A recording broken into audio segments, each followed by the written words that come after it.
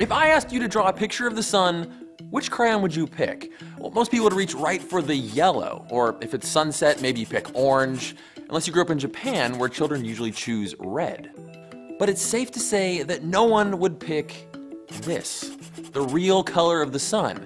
It's true that down here on Earth, the blue and violet wavelengths in sunlight are scattered away by the atmosphere, making the sun appear slightly yellow, or even orangey red. But from above Earth's atmosphere, the sun is essentially white.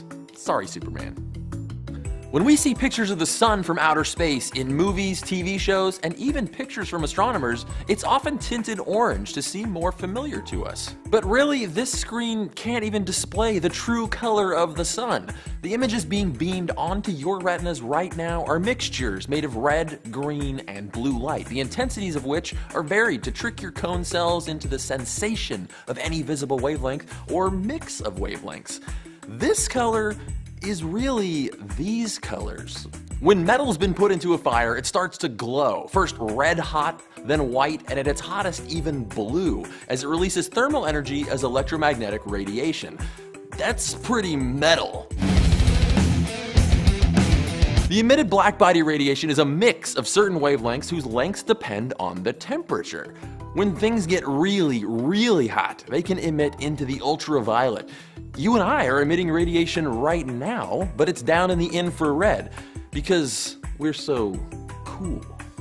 Our sun is about 5,800 Kelvin, and the radiation it gives off is centered in the visible range, which is exactly why it's the visible range, because that's what we evolved to see, but I digress. Across the universe, stars of all different temperatures give off different mixtures of light. Cooler stars appear red, while the hottest stars are blue.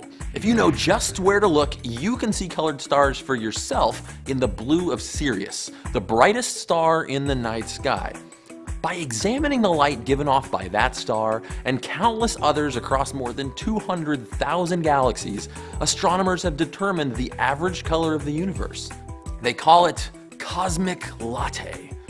And what about us, the Milky Way in that cosmic latte? Well, in 2012, astronomers determined the color of our galaxy too, and captured it in a haiku. Look at new spring snow. See the river of heaven an hour after dawn. Stay curious.